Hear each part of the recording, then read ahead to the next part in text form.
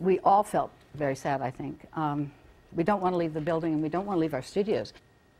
Artists in Auburn scrambling to pack up their paintbrushes and move out. This after the city says they have other plans for the old library art studios. News tonight, CBS 13's Macy Jenkins is in Auburn with details.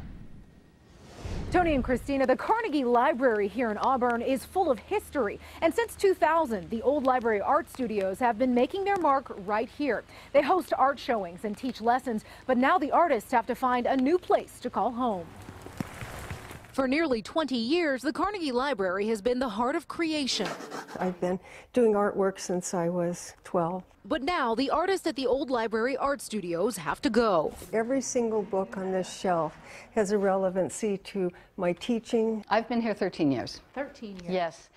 It's been a privilege. It's a beautiful building. Artist Mara D. Smith explains it all started with a November letter from the Arts Council of Placer County to Auburn City Manager Bob Richardson. In short, the council decided to stop managing the facility and allow the city to take over starting January 1st. So on the 2nd, the artists sent an email to the city. We needed to pay our rent. The city wrote back. I apologize for the lack of communication on this transition. Saying they needed to repair the building, requiring a down period. In other words, with no artwork around. And we'll have one of my staff get in touch with you so everyone can remove their personal property as conveniently as possible.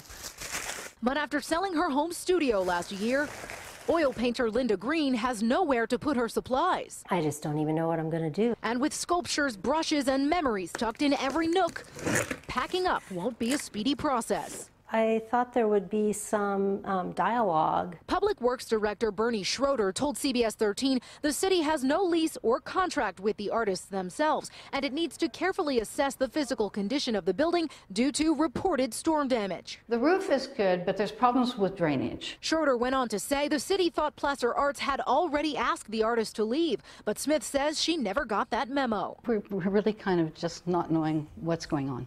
Now, the Arts Commission did meet this evening and says it would like to ask the city to give the artists as much time as possible. But Smith says to pack everything up the right way, they need at least a few months. Macy, thanks.